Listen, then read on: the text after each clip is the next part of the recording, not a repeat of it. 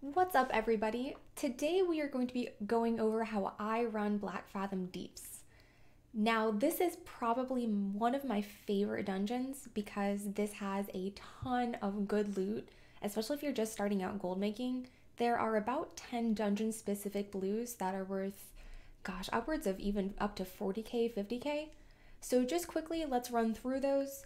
You have the Ring of Precision, you have Martyr's Chain, Crested Scepter, Doomspike, Grimclaw, Onyx Claymore, Staff of the Blessed Seer, and Staff of the Friar.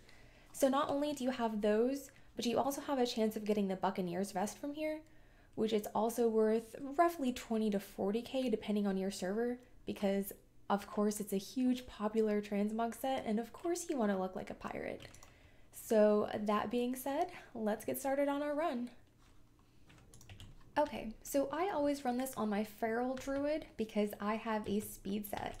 And I recommend that everyone run it on their Druid as well if they have speed sets, just because it's very, very efficient to run on a Druid. And I also always have Bear Tatar up as well.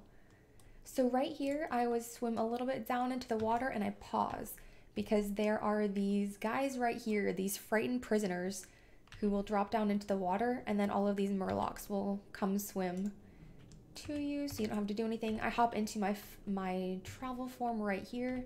I come up and swipe these two mobs, and then instead of hopping over the bridge, I feel like you have too high a chance to fall off and it takes too long, so I actually just go around this way. I climb up and then I kind of go through these tree limbs here.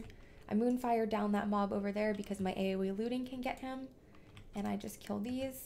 I do have Sephuz, I have the speed ring, so I do like to use my mass entanglement here to get the snapjaw, just so I can kind of sprint through this area here.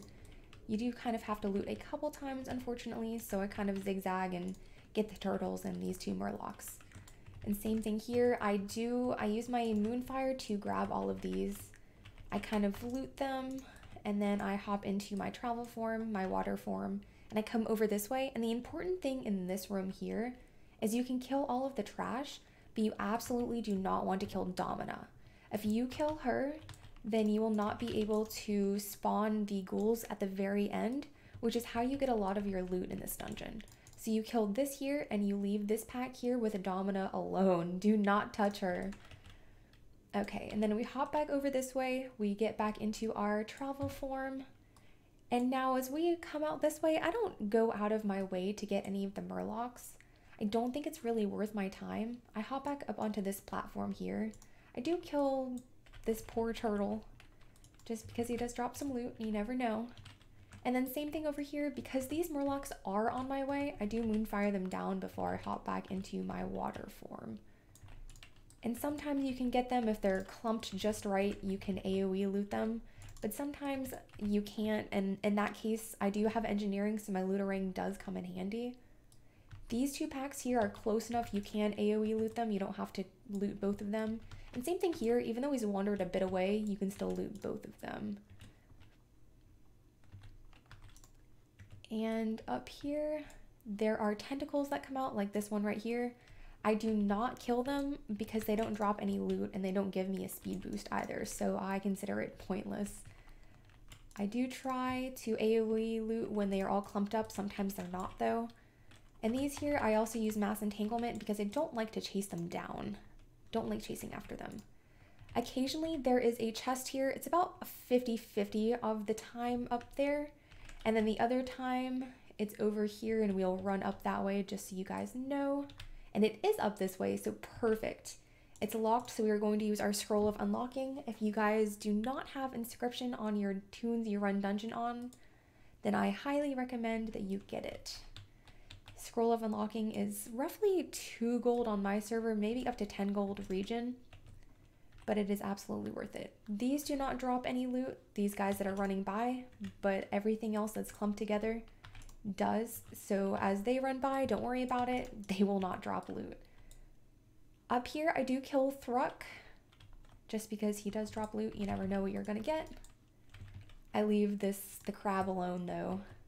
And now there is always going to be a chest here. You can see it over on that platform over there. And then if it's not over there, it is over here on this platform. And in one of the two locations, there is 100% always a chest there. Whether it's locked or unlocked is a different story, but there will always be a chest up in one of those two locations. This one is also locked, so we'll use another scroll of unlocking. See if we get anything good from it. No, we did not. All right, and I do try to use my sprint there. You can kill both of these in AoE loot. Got some grunt slaggards there, very neat. All right, and this is the moment you all have been waiting for. This is the room with the ghouls. So right here, kill him, and then this is how you spawn it. And I did not point out as we ran by, I avoided it completely, but there was Subjugator Korol, I believe is how you say his name. I did not go into that room either and kill him. But if you right click the Fire of Akume right here, all of the ghouls spawn. And this is where I get a lot of my loot, so absolutely do not kill the bosses unless you are running by them like we did. Do not kill Domina. And once you kill all of these ghouls, you are done with the dungeon. You do not need to go kill the last boss. Make sure you get all of the loot. And then when you are done, you can dream walk out of there. So we'll do that. All right, guys, that's it. BFD is super easy. It is not complicated. So if you liked this video, if you found it useful, consider subscribing and hitting that bell button for alerts on all new content. And if you do not want to wait for new content, I am actually on Twitch as well. I stream 5 nights a week and I do host Loot Appraiser challenges. And I also give away pets every weekend, so I hope that I will see you there, guys. Thank you so much for watching.